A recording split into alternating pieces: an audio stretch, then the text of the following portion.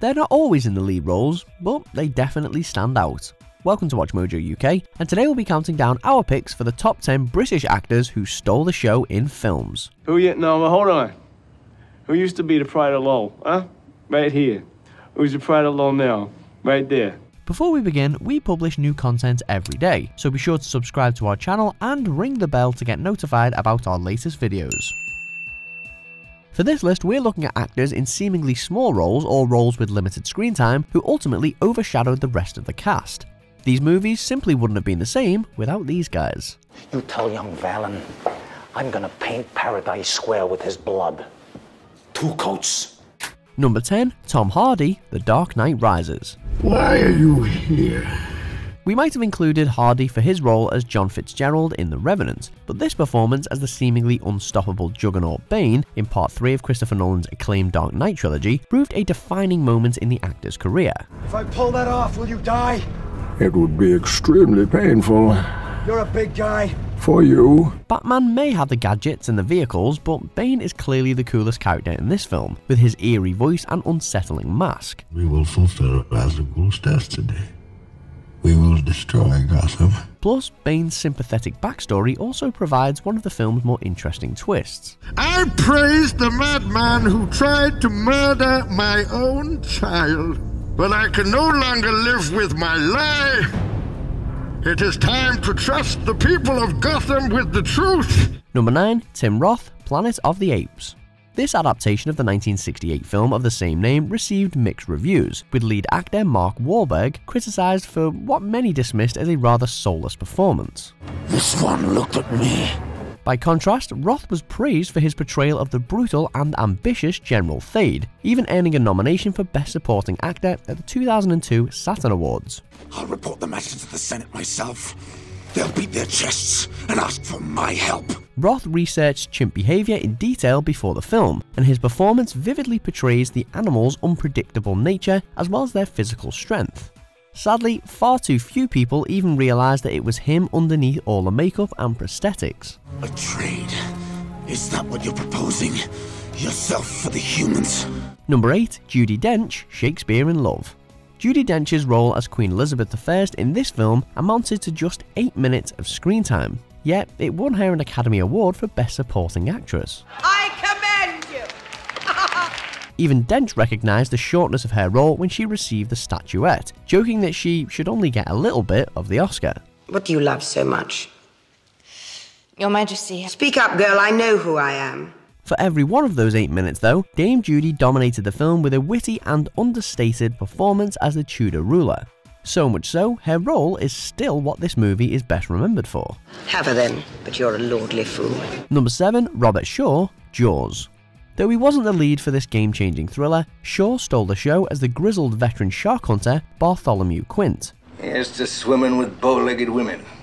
According to reports, the Jaws script was still being written as scenes were being filmed, forcing Shaw to improvise many of his lines. You got city hands, Mr. Hooper. But he was still able to deliver one of cinema's most memorable and chilling monologues, recounting the harrowing story of the sinking of the USS Indianapolis after it was hit by 2 Japanese torpedoes. You know the thing about a shark, he's got lifeless eyes, black eyes like a doll's eye. Decades later, his performance is still as effective as it was in 1975. He's gonna have a heart attack when he sees what I brought him! Number 6, Benedict Cumberbatch, Star Trek Into Darkness. Intellect alone is useless in a fight, Mr. Spock. You can't even break a rule. How would you be expected to break bone? The part of Khan Noonien Singh was originally offered to Benicio del Toro in this sequel, but it is hard now to imagine anyone other than Cumberbatch playing the role, with the obvious exception of Ricardo Montalban from the original series and Wrath of Khan film. My name is Khan. The central pairing of Chris Pine and Zachary Quinto as Kirk and Spock remains the beating heart of the story, but Cumberbatch still steals loads of limelight with his steely yet impassioned performance as one of Star Trek's most iconic villains. Captain. Super smart, super strong, and super bad, Khan makes for an intimidating figure, and one that leaves a lasting impression. Your crew for my crew. You betrayed us. Oh, you are smart, Mr. Spock. Spock, don't... Number 5, Tom Hiddleston, Thor. With a few notable exceptions, the villains of the MCU have often been criticised for being boring and or one-dimensional. This was to be my day of triumph. It'll come. But no one would say that about the trickster god, Loki. He's the brains to Thor's brawn, and whilst Chris Hemsworth's character is a likeable hero, there's no doubt that Loki is the more complex brother, with his sense of vulnerability and his need for acceptance. Why have you done this? To prove to Father that I am a worthy son. In fact, so impressive was Hiddleston in the role that Loki went on to become the main antagonist in the subsequent Avengers movie and a recurring character in later films. I won't touch Barton, not until I make him kill you. Slowly, intimately, in every way he knows you fear. Number 4, Christian Bale, The Fighter. This true-life flick about boxer Mickey Ward was supposed to be Mark Wahlberg's film. You don't need to be Columbo to see where this fight is headed. Not only did Wahlberg play the lead role, he also produced the movie and spent 5 years trying to get it made. But Bale stole the spotlight with his portrayal of Ward's half-brother, Dickie Eklund, himself a former boxer who succumbs to a crack cocaine addiction. Fades and you gotta get high again. Bale's performance bagged him an Oscar and astound the real-life Mickey Ward, who claimed that if you saw Eklund and Bale from behind, you wouldn't know who it was. Well, my brother loves you. And you can't just run away because of me. He don't deserve that. Number 3, Daniel Day-Lewis, Gangs of New York. Day-Lewis is renowned for taking method acting to extremes, and for his role as Bill the Butcher Cutting, he is said to have trained as an actual butcher and even sharpened knives between takes. The Pope's new army? A few crusty bitches and a handful of ragtags? Whatever he did, worked, because he easily upstages co-stars Leonardo DiCaprio and Cameron Diaz as a sociopath who ruled the 19th century slums of Lower Manhattan. I was raised in a very similar establishment myself. Now everything you see belongs to me, to one degree or another. Bill the Butcher is arguably one of the most frightening cinema characters of all time, and the role won Day-Lewis a BAFTA award and a nomination for Best Actor at the Academy Awards. Whatever takes your fancy, my young friend. Number 2, Alan Rickman, Die Hard. Rickman frequently outperformed his high-profile co-stars, and in Robin Hood, Prince of Thieves, it's rumoured that Kevin Costner had some of Rickman's scenes cut because he was being outshone. I'm gonna cut your heart out with a spoon.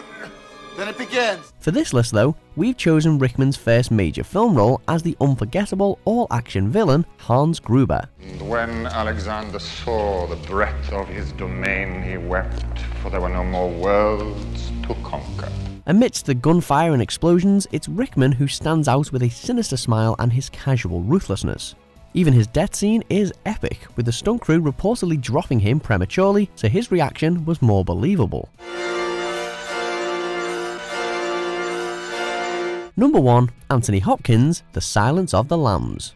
Ask 100 people who the star of this horror classic is, and they will probably give you the same answer. Anthony Hopkins as Hannibal Lecter. I ate his liver with some fava beans and a nice Chianti. Hopkins won an Academy Award for his portrayal of the terrifying serial killer, yet amazingly, his character spent just 16 minutes on screen. That expires in 1 week. You're not real FBI, are you? When he does appear, he both repels and attracts with his frosty smile and brilliant mind.